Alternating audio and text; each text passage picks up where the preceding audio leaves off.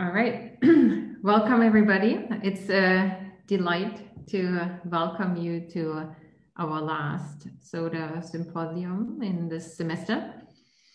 The topic for today is gathering and sampling social media streams, something that many of you around the University of Maryland campus, but also many of the social scientists outside of campus do think about, worry about, try out new things. And so it's pretty exciting for me to see the large interest in the seminar. And I'm very glad that we have two wonderful speakers to share their work and enough time at the end for a Q&A with them.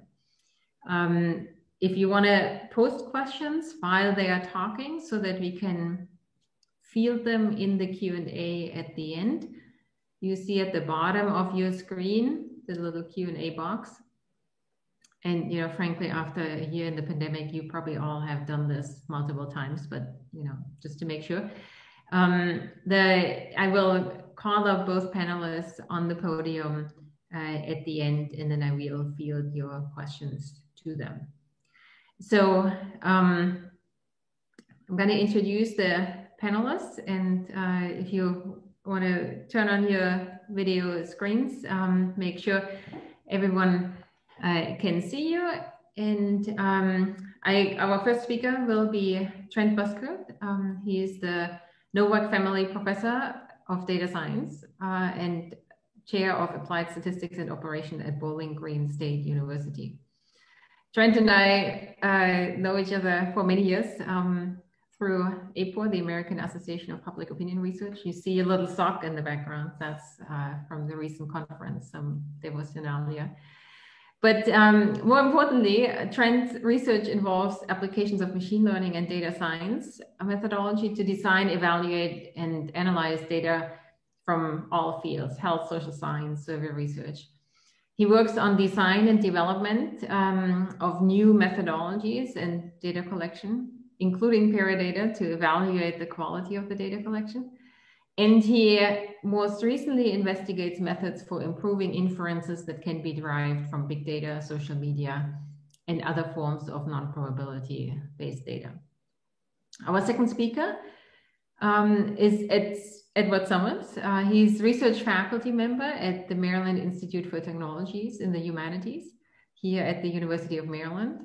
Ed is a software developer, teacher, and researcher working on the intersection of libraries, archives, and the World Wide Web. So, perfect combo here. In his research, he studies how the web functions as a sociotechnical system, especially with regard to memory practices such as curation and preservation. So, for all of us who like to sample and archive those tweets, pretty relevant talks. So without further ado, I'll ask you, Trent, to take over, and I'll turn off my mic and camera, and the floor is yours. Thank you, Frauke. Let me share my screen here. Okay, hopefully everybody can see. Again, thank you so much for inviting me. I'm really happy to be here to talk a little bit about some work that we've been doing since the COVID pandemic started. This work would not have been possible without the help of my BGSU COVID team. So the members I want to just thank are Brian, Ravi, Yuji, Herb, and Adam. Really, really helpful team doing tons of work in this area. I just want to start with saying that it might be time for Twitter. Did you know that people used to write notes on paper and secretly pass them around in class? What? When did that supposedly happen? I don't know, but it must have been BT. BT before Twitter. Since you're all muted, I'm just going to assume and impute laughter in my own microphone or headset, so let's keep going. As you all may know, Twitter and social media use is on the rise. Pew estimates that about 70% of US adults use some sort of social media, and not all users use at the same rate, obviously. A 2017 survey of 300 medium to large businesses conducted by digital marketing at Clutch found that about 79% use Twitter for social listening activities, 25% use social listening to improve products, and about 21% use social listening to improve customer experience. The use of Twitter goes well beyond business sector. It goes into the social sciences and so on, where we're trying to see more and more inferences coming or drawn from Twitter, or things that we can learn from Twitter, or use Twitter as potentially a qualitative assessment of our focus groups or our questions, etc. But despite all of that sort of activity, there has been a little bit less work really focused on how to create samples from Twitter that describe, that have desirable properties of representation and replication. Hino and Fahey in 2019 did something like this where they actually created an archive of Twitter data that represented the user population. And the difficulty here is that Twitter actually has limits on the number of public tweets that are available for folks. And so if you're trying to sample with respect to the number of tweets that a potential user has available on Twitter, all those sampling weights are capped at the 3,200 limit at one time. Berzofsky and others in 2018 applied a similar approach, taking a systematic sample of Twitter user IDs, again, focusing on the user, and built a sampling frame to gather tweets from those users. In our work, we've taken a very different view of the Twitter space. We actually are going to focus on sampling tweets rather than users from a particular day and geographic region. So in our preliminary work, we discovered from the work of Pfeffer and colleagues in 2018, a connection between the time of day and the tweet ID. In fact, the first 42 bits of a 64-bit tweet ID contain a timestamp of when the tweet happened. So by using that information, we can create synthetic tweet IDs to use as placeholders for time-based samples of tweets. So that's really what we're going to focus on in our talk today. Our goal is to create a sample of tweets that reflects the volume of total tweets over a given day from a given region.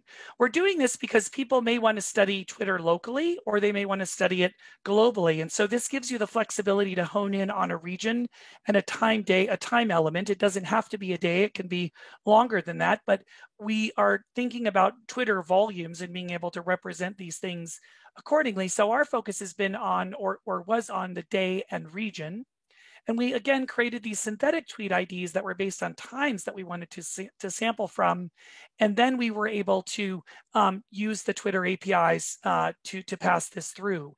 I think Ed is going to talk a little bit about the Twitter API version 2.0, which has a time-based element in it, but the Twitter API version 1.0, upon which this work is based, does not have that element in it. So we have to create a way to select time as opposed to tweet IDs or user IDs.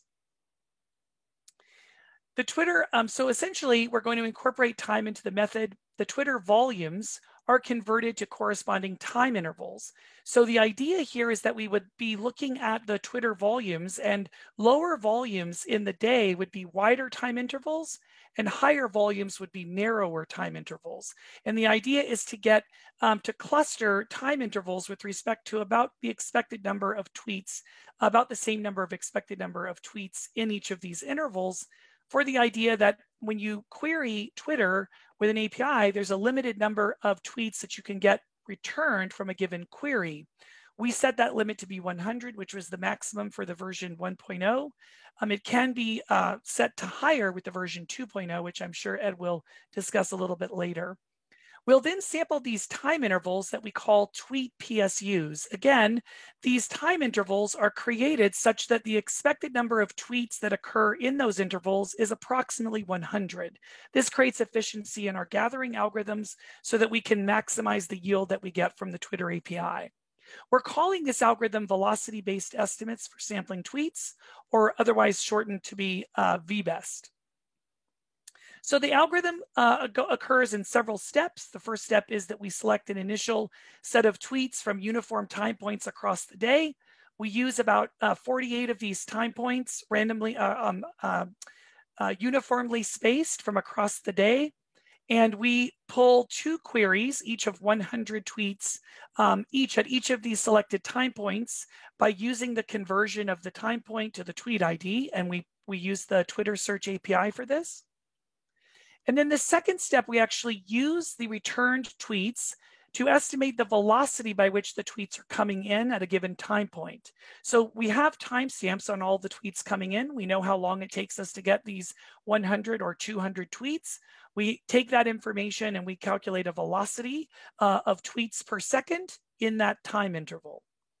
Using these tweets per second, we then estimate a velocity, a Twitter velocity curve, using a locally estimated scatter plot smoothing, or LOS, with a polynomial regression fitting machine learning algorithm. This gives us an overall velocity-based curve estimate for the number of tweets, or the velocity of tweets per day. The area under this curve is mathematically equivalent to the number of tweets that are represented in a given day and a region. So we use the area under that curve to come up with these time intervals that have expected number of tweets to be 100 each.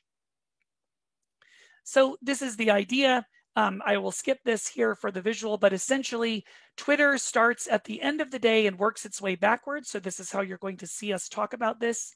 And then when we select a time point, we gather tweets in that time point. We have a first timestamp. We have the last timestamp from the last tweet. We know how many tweets we've gathered. We can calculate a velocity. We use that velocity as input into our next step, which is to create the overall curves, the overall Twitter velocity curve. Then we create a sampling frame of primary sampling units called tweet PSUs.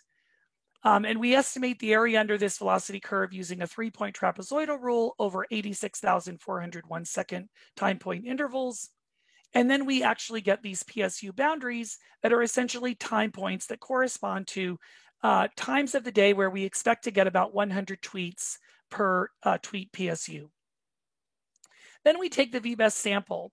The VBEST sample is approximately a 25 to 50% systematic sample, at least that's what we've tested, of tweet PSUs taken throughout the day in a given region. The upper endpoint, the rightmost endpoint of each selected tweet PSU, is then the timestamp that we use for querying Twitter to gather those tweets that we would expect from Twitter itself using the Twitter search API. And the collection of resulting tweets from processing all of the queries throughout the day is going to be our VBEST Twitter sample. We also have a variant of this where we're taking a simple random sample of these tweet PSUs as opposed to a systematic sample, and we're going to compare them. So using this algorithm, we've actually, just to give you an idea, this is the Twitter velocity curve that I mentioned. We integrate this curve and we come up with a Twitter PSU that essentially is an interval that has an expected number of tweets to be 100 using our projected Twitter velocity curve that we used, or we estimated using those Twitter velocities in the beginning. So this is just an illustration of how accurate this LOS curve is. Here are the 48 time points in Atlanta on November 5th, 2020. We've estimated the velocities here. This is our LOS curve that sort of fit to these velocities. And then underlying this, these green bars is the actual volume of tweets that came in when we did a census on that particular day. And you can very clearly see that the LOS curve estimates the Twitter volume very, very closely. We've done this repeatedly over a field a pre-experiment, and we've been able to estimate that our error in getting this Twitter distribution correct is about 2 to 5 percentage points overall consistently over about a 90-day period. So we think that this tool is actually, it shows a lot of promise. So we wanted to test it in an experiment. So what we did was we actually used 6 different methods for sampling. The first three, popular, mixed, and recent, are the Twitter default methods that you would get if you tried to log into Twitter and used it yourself. You could pick one of these 3 methods for gathering tweets. Uniform and SRS with the VBEST sampling frame and the VBEST samples are the new things that we're trying to test here. Uniform is just simply selecting time points that are uniformly spaced throughout the day and then querying those time points to gather the tweets. We also tested sample sizes of 720 tweets, 540 queries, and 360 queries. And for the last 2 methods, we had to subtract 96 from that number to use as the overhead for our low S curve estimation to build the sampling frame. So those queries are going to be 444 and 264 and 624 respectively for the number of queries that we would pull to generate our samples. So from there, this is just sort of the depiction of these things. So when you gather the recent tweets, samples are going to look like this, where it's shaded in. This is where the samples are going to be generated. Uniform is going to be throughout the day. Simple random sample VBEST is going to be selecting these tweet PSUs all throughout the day.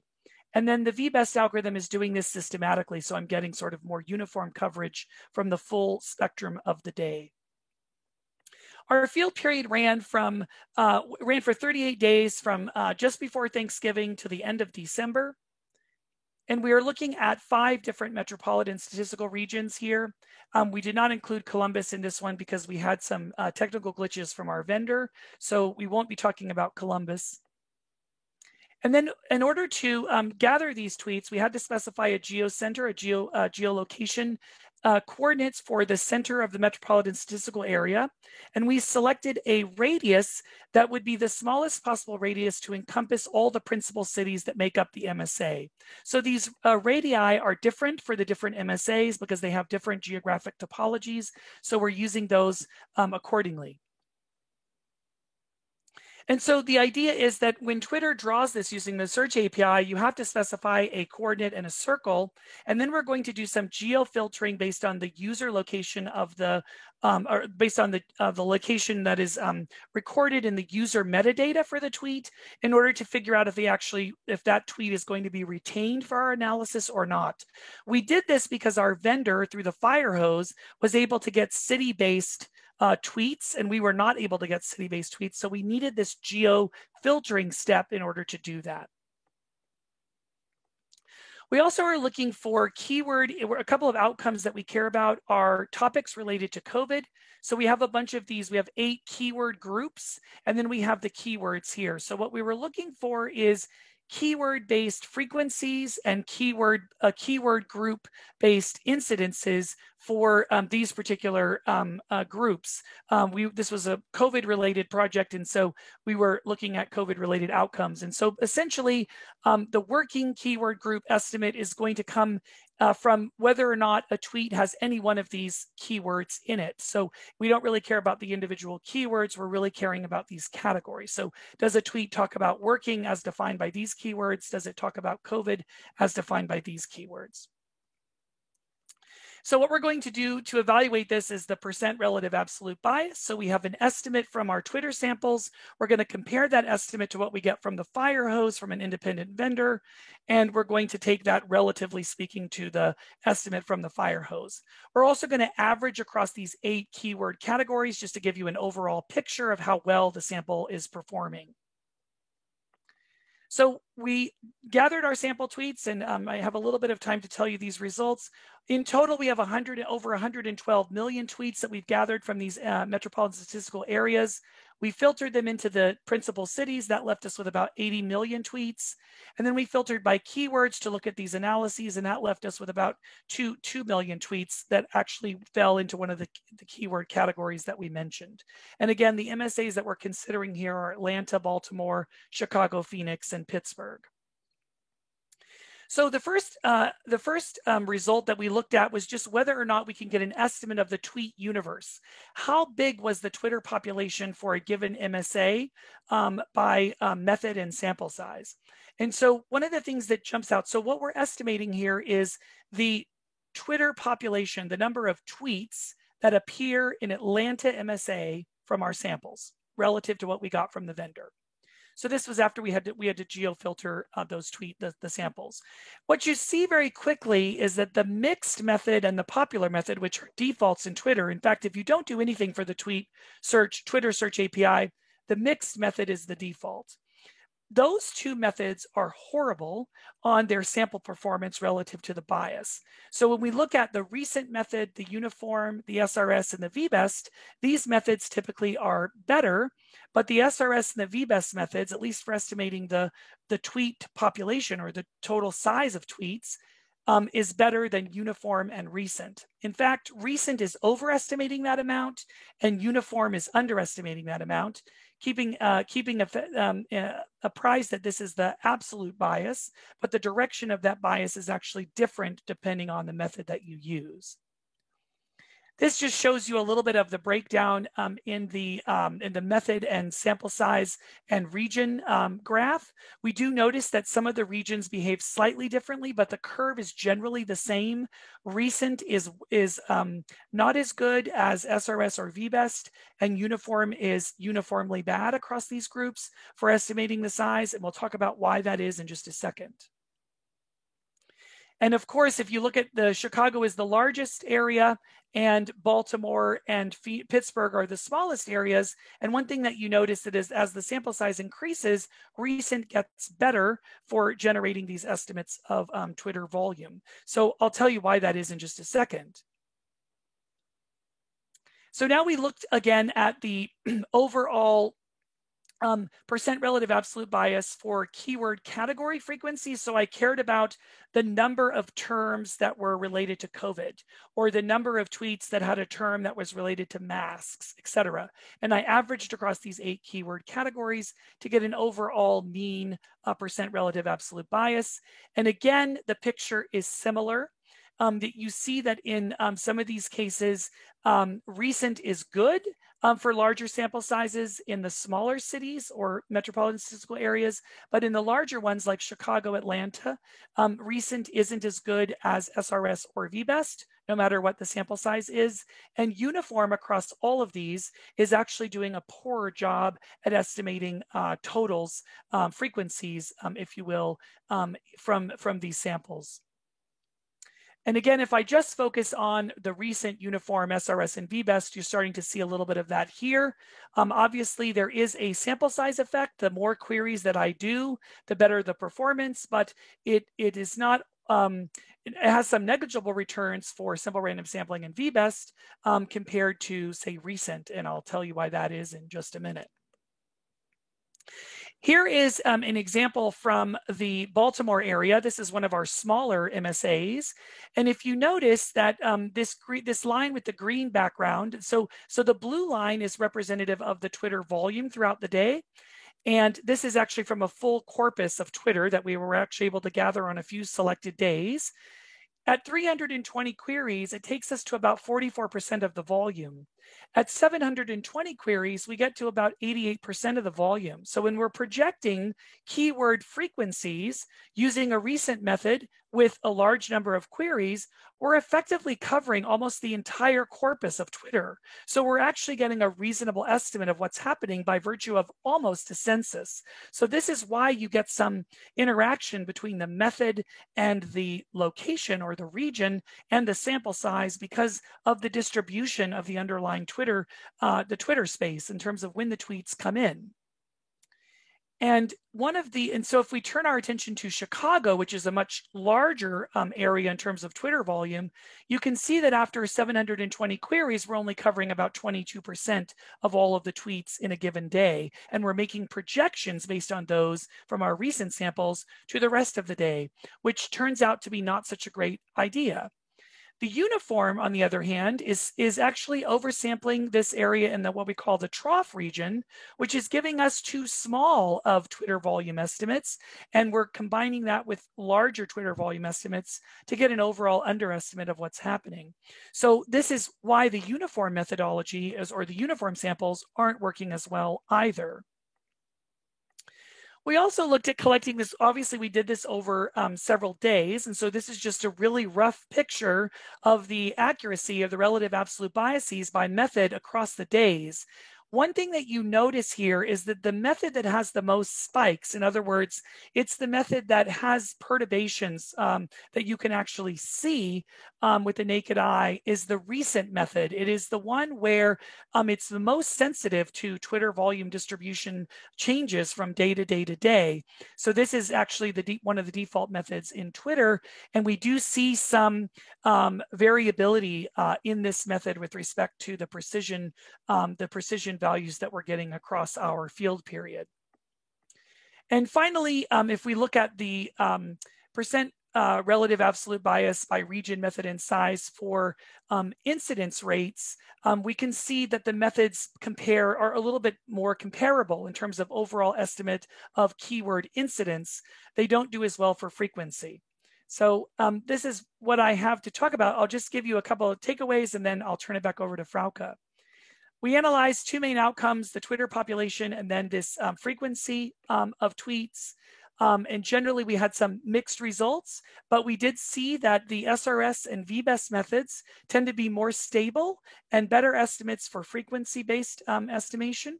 And the uniform and recent are a little bit they're a little bit more dicey in terms of their accuracy or their consistency.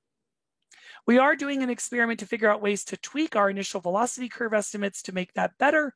And that's sort of future work that we're exploring now. So thanks a lot for listening. Hope you enjoyed the talk. Great, thank you, Trent.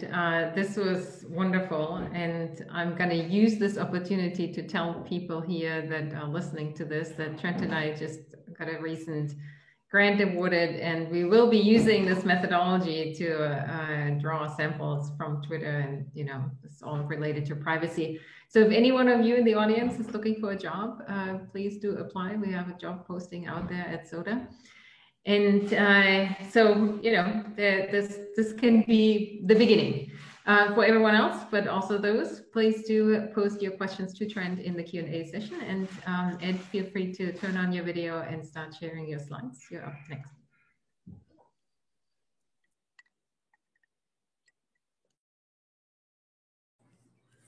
I think you're unmuted, yes, thanks, great.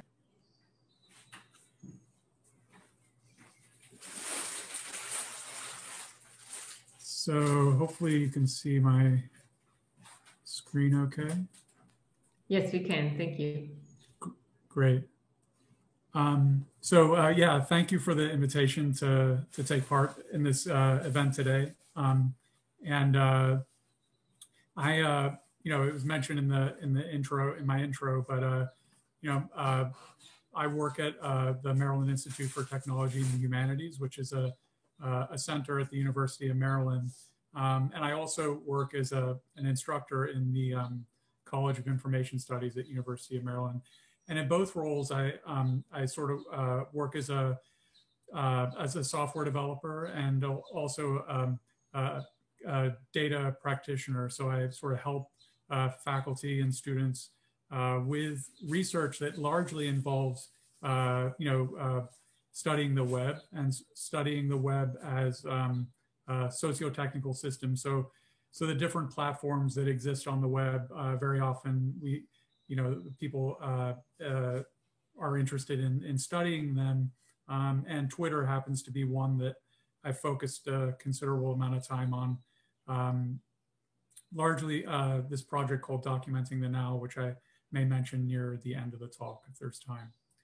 So the talk, I gave it this title, Notes from the API Calypse, the Twitter version 2 API. And as Trent mentioned, I am going to be talking about the version 2 API primarily, but we're going to kind of zoom out a little bit to talk about the Twitter platform as a whole. This picture here on the left is the 4 horsemen of the apocalypse.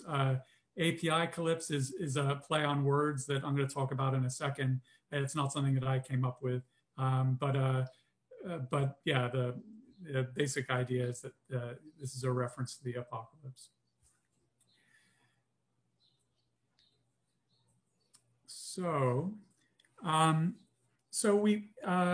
this is zooming out quite a bit, but so when we talk about studying social media platforms like Twitter, I think that it's important to understand how it's being studied, right? And so when you use social media data like Twitter data, it's important to know how it's been sampled, as we just heard about, right? And so I mentioned this at the beginning because it's important for me in my own work that that Twitter is not necessarily used as a proxy for the population as a whole. This is just a graphic from a study that Pew Research Center did in 2019, where they surveyed active users of Twitter and compared them in a very kind of simple way to sort of demographic characteristics of the United States as a whole. And you can see, you know, in blue, the percentages for Twitter users, and then in white, you know, those little circles are for the population as a whole. And you can see that, you know, Twitter users skew to the younger demographic. They tend to be more educated. They tend to make more money. And these things are important, right? When you look at Twitter data, especially if you're, you know, looking at it as a proxy for a population. But, you know, that being said, you know, and this is really where my research focuses more, is Twitter is a platform where things happen, right? And so even when you're not looking at it as a proxy for the population, you know, there are all sorts of things that are happening on Twitter that are important to study and to understand. And so that, you know, I'm thinking here of, you know, like disinformation campaigns, you know, in politics, right? There's hate speech and spam and various kinds of abuse that happen on Twitter that are really important to study, trolling. So those are all negative things. But on the positive side, Twitter is used as a platform for activism. I'm thinking here of like the Black Lives Matter movement or the Me Too hashtags, right? These were significant events that transpired on this platform that are important to study for cultural and political reasons, right? So, so that's just a little bit about studying Twitter as a platform. Now, you know, this is a kind of a lovely book that came out, I think, last year from Jean Burgess and Nancy Bayham, entitled Twitter, a Biography. And they, the book is 280 pages, just like, you know, there are 280 characters in a tweet. But it basically chronicles the history of Twitter, but looking at Twitter through its affordances, so the types of features that it's acquired and how it's acquired them over its lifetime. And one of the things they do early on in the book is sort of just to try to position like why it's important to study Twitter. They did a very simple, you know, Google Scholar search for Twitter in the title of any paper, and they found 61,300 papers. And I just repeated this a couple days ago, and I found 108,000 papers. And so, you know, the reason why they did this was because they were trying to point out that this is a very significant platform to study, and you know, for us as scholars, right? And just to put that in perspective, you know, I also did a very similar search for Facebook, and that found 103,000 papers, which is slightly less than Twitter, right? About the same. But the really weird thing about that, at least from my perspective, is that Facebook has order of magnitude more users than Twitter does. So, you know, Facebook has 2.8 billion active monthly users, and Twitter has 330 million. That's an estimate that I just looked up. But so you'd think that, you know, given the significance and the usage of Facebook as a platform, that it would be used a lot more in titles in Google Scholar. But it's not. And one of the reasons for that, at least that I'm sort of positing here, and I think is fairly, I don't know, maybe we could have a debate about it, but I think one of the significant reasons for that is this application programming interface, or API. And so all these social media platforms make data available to users, to third parties, even internally, sometimes within the corporations, using these things called APIs. And that's the API calypse that I'm going to be talking about here today. APIs, you know, we could spend a long time talking about this, but I like to summarize APIs when I'm trying to describe them quickly as URLs for data. So just like how you have URLs for web pages, like, you know, for example, University of Maryland has a URL, http://umd.edu, right? And when you point your browser at that location, you get some HTML, you get bunch of images and CSS and different things, right? That your browser then renders as a page. And just like you can have URLs for web pages like that, you can also have URLs for data. And so this is just a quick example of that from the Twitter API. This is a URL for getting the tweets of a particular user from the API. And so you see in red there the user ID that is being used to fetch it's designating which tweets to get, so which user. This happens to be Barack Obama's user ID. So when you resolve this URL, if you have the keys to do it, and maybe we'll talk about that a little bit later, but you basically need to have keys from Twitter to be able to get this data and from the API. But once you do, you get back data. That data comes back in what's called a JSON format, so JavaScript object notation. It's basically a structured metadata format where you can look at the data for a tweet in a very sort of programmatic way. Now, I mentioned API clips in the title of my talk, and this is a term that actually Axel Bruns came up with. I think this was in 2019. And so he wrote a paper after the API collapse, social media platforms and their fight against critical scholarly research. And so his paper is largely about the response to the Cambridge Analytica scandal. And basically Bruns points out that after the Cambridge Analytica scandal, a lot of social media platforms decided to restrict access to their APIs in various ways. Some of them, removed parts of their APIs. Some removed all of their APIs. Some, controlled how much you could access those APIs. And so he points out in this paper that there are kind of like 4 different ways. I don't know if it applies, if he was recalling the 4 horsemen of the apocalypse, but he recommends 4 different ways of sort of dealing with the situation.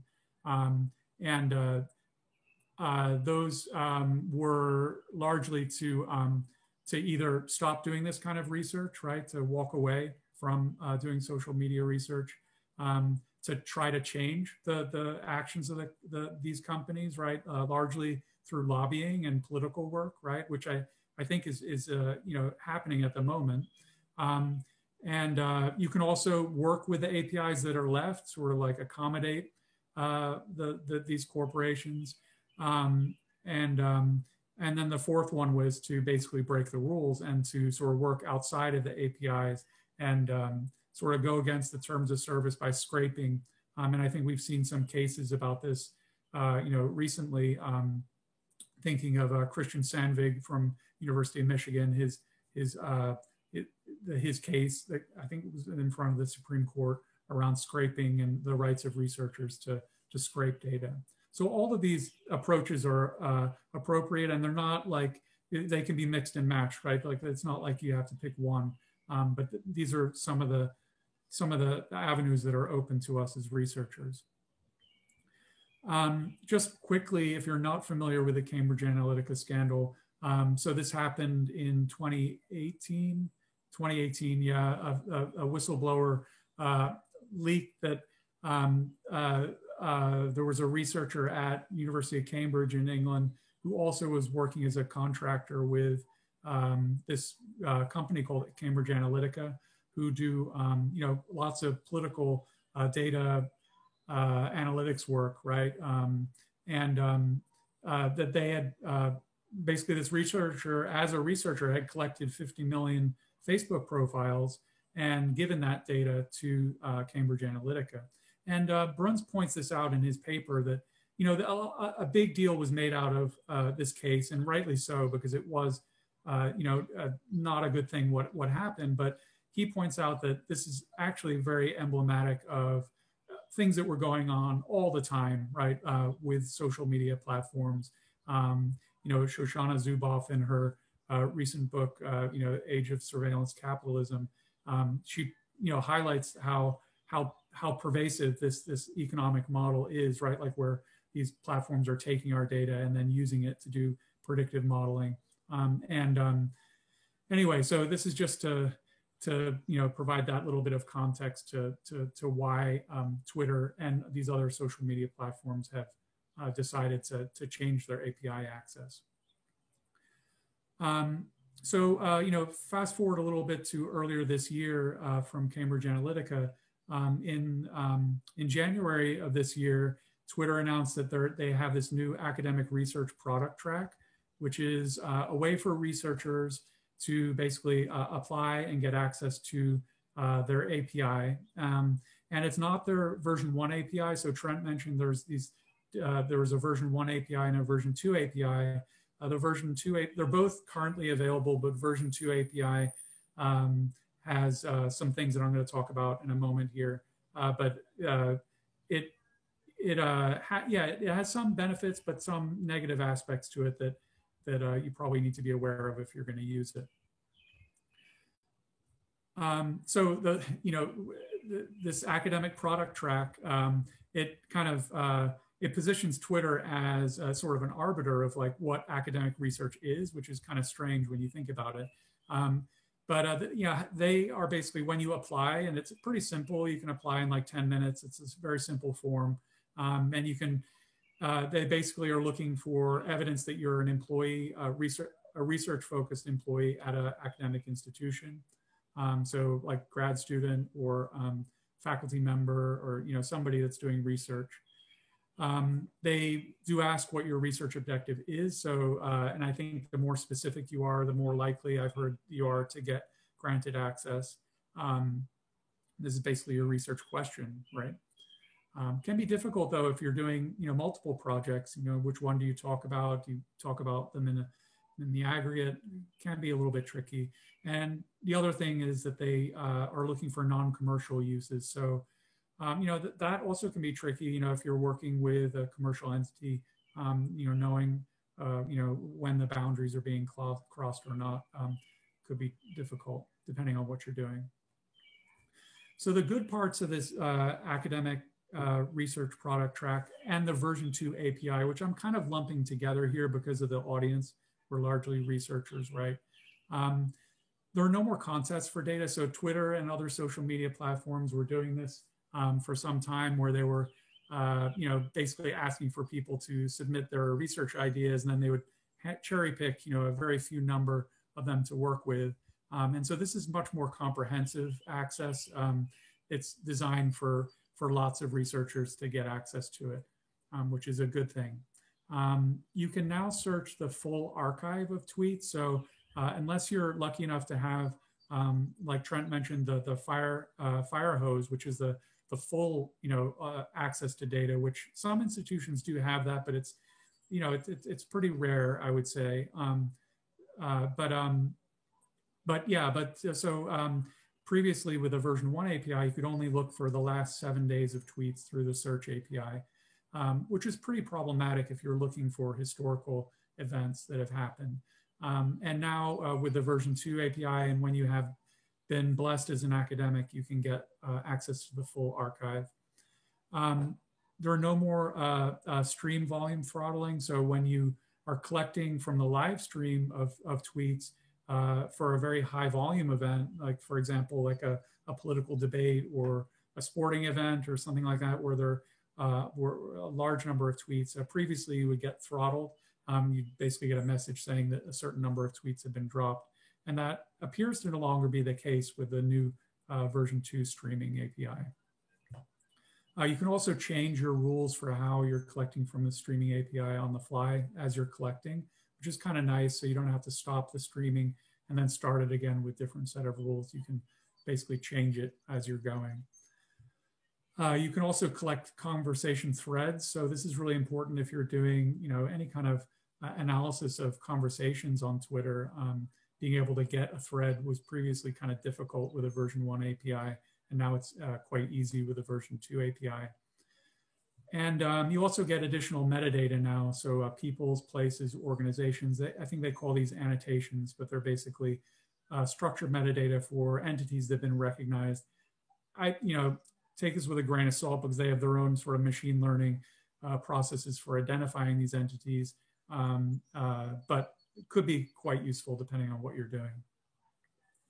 So the bad things, the premium product offerings, if you were using them, are going away. So those ways that you could pay for access to data are going to be phased out, I believe, this year. At least if you believe what they've said. Twitter is a gatekeeper for what is research, kind of problematic, right? Especially if your research is looking critically, as Axel Bruns points out in his paper, at the platform itself. It's possible that maybe, they might not grant access depending on what you're looking at. A big one, and maybe hopefully there's time for me to talk about this real quickly, but it used to be that when you got the data for a tweet, there was one representation of that tweet as data. And it changed slightly over time as they added features and whatnot, but you didn't have to ask, no matter how you asked for the tweet, you would get sort of the same basic shape of data back. And that's no longer the case with the version 2 API. How you ask for the data is very much shapes like the type of data that you get back. The quotas are much lower. So, and it's slightly better if you're blessed as an academic researcher, but so the quotas are basically how much you can get out of the API for a certain period of time. And just as a quick visualization of that, the blue line here is the version 1 API and the red line is the version 2 API.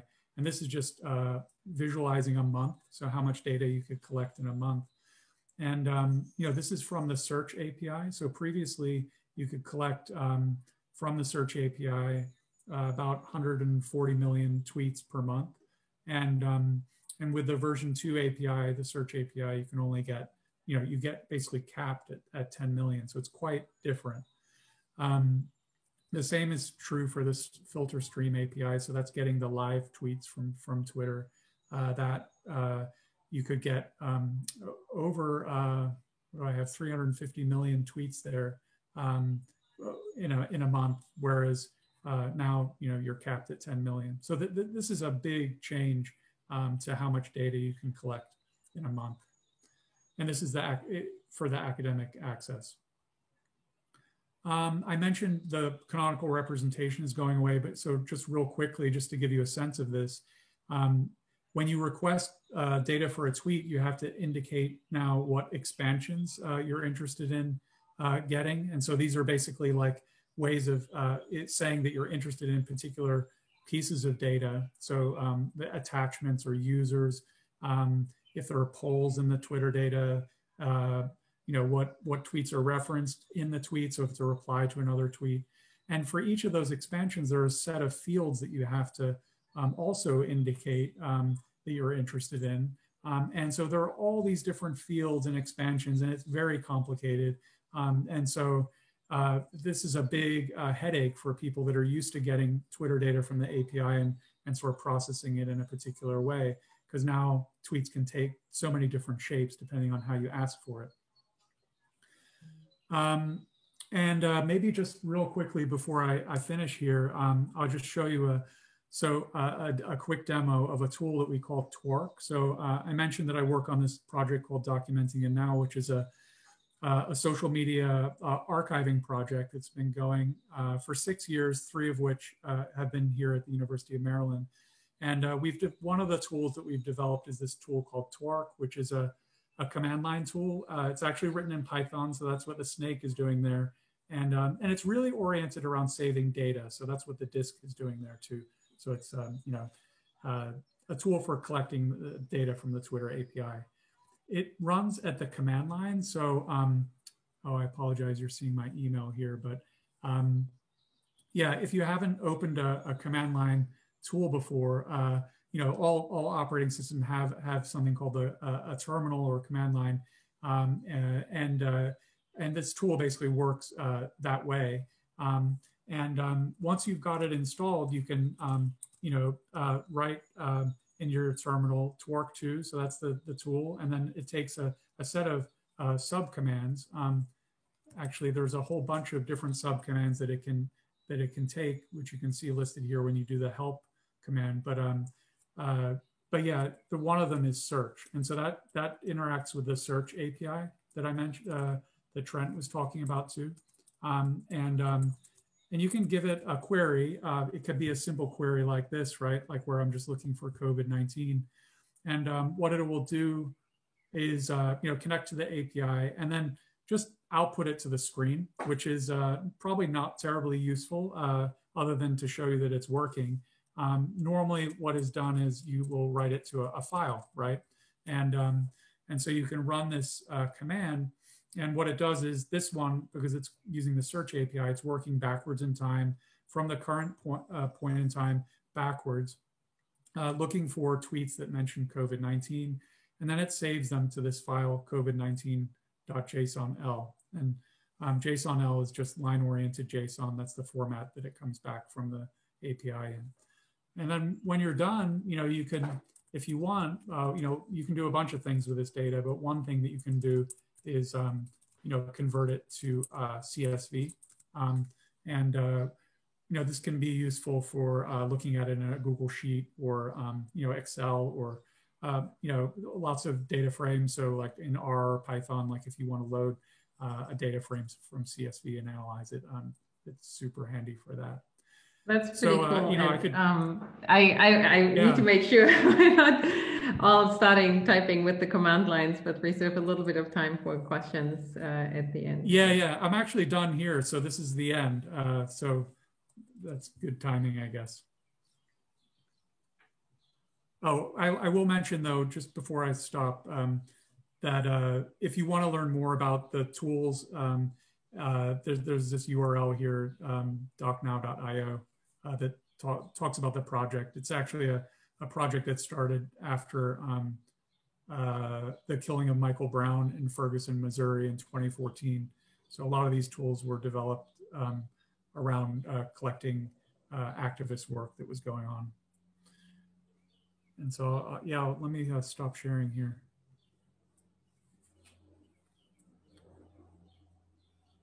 Thank you very much, Ed. And you might want to look at the Q&A. I think you can share here with the audience the link to your GitHub slides. I already saw a couple of people asking for that. Having both of you now back on the podium, let me first thank you for two wonderful talks and make sure that we touch on one of the questions posted, which was sort of related to which vendors are you using. Now, the API is not a vendor, right? We learned that now, but I guess there can be an advantage or some rationale for using vendors here and there. And I was wondering, Trent, if you still do that or if you entirely switched on your sort of own sampling methods. Yeah, that's a really good question.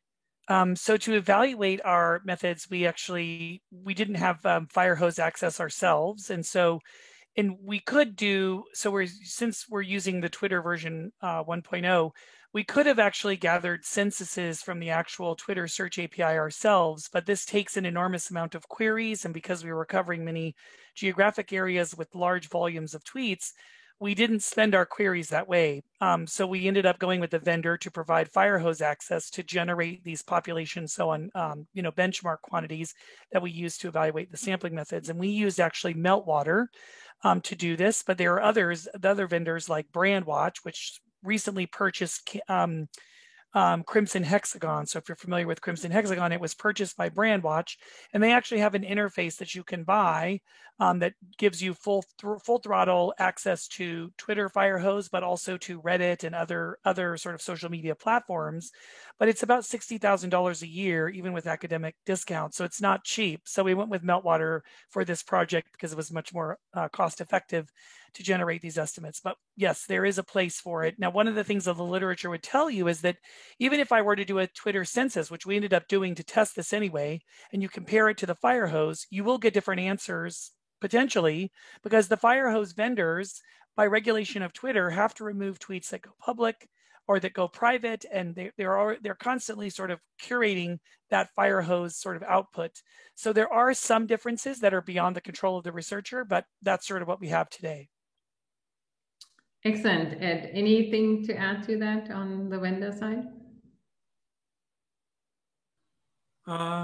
No, I mean, that's interesting to hear about those different vendors. And I think, I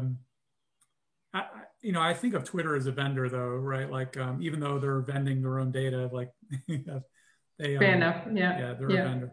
Yeah. Ed, you mentioned, what did you call this? All those expansions. And I guess, Trent, what you've been using, the geographic location, is one of those expansions. So I was wondering, Trent, could you see your methodology being sort of expanded to use some of these other expansions that Ed introduced? And I was also wondering, how complete is that? I mean, the metadata are probably have missing data themselves, and not all are geotagged. So maybe you can. Yeah. So we didn't use geotagging at all. So our vendor, in order to identify sort of location and to be able to make apples to apples comparisons between our samples and the vendor benchmarks, couldn't use geotagging information from Twitter. It was part of their terms of use. So we actually based all of our locations on the user metadata with the city name itself. So, or did you live in Atlanta or did you live in Chicago? And we actually used our pilot data to amass all the ways people could misspell Atlanta. And we used that in our AI to sort of figure out the locations. But about 60 to 75% of people actually have a user location, and that can change over time. And we didn't include retweets because retweets inherit the user location of the person who originally tweeted. And because we were looking for local inference, we excluded retweets to avoid that problem. One thing to mention is that the version 2 API does not have a geolocation tag a priori as part of the payload. You actually have to filter after you get the tweets. Version 1.0, you can filter at the time of tweet acquisition using a geofilter. So that's what we did to make it more efficient. That's interesting. Thank you, Trent. And one last question that we have here in the chat is on sort of ethical considerations. You mentioned the use of social media data for research purposes, and then a secondary use to make some additional money or whatever the motivation might have been. Are there any considerations that you would like to give people on the way as they think about using Twitter data for their research? I mean, here too, we know from some studies that not everybody who's using Twitter is sort of having that in mind, that this is really public and can be used for research, for example.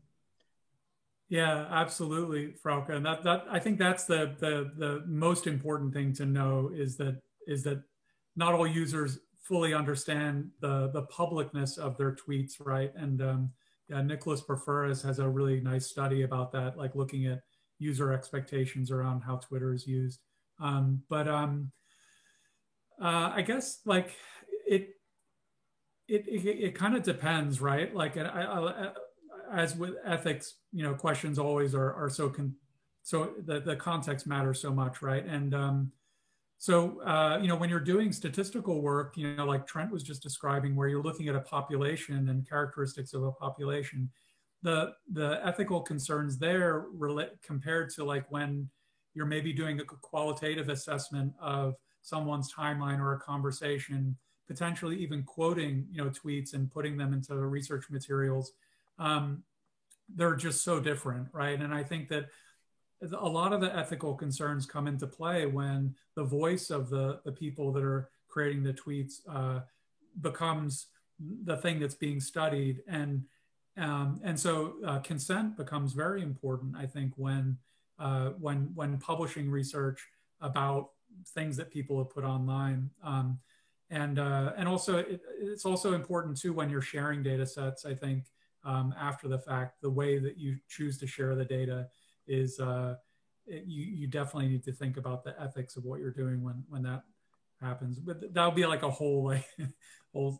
This is the segue into the next talk starting. Yeah, maybe. Yeah. Thank you, Ed. That's very thoughtful, and I love your distinction on sort of thinking about the context and the usage of the data, and not sort of a general assessment. So this is super helpful. We are at time. Thank you both, Trent and Ed, and thanks to all the participants.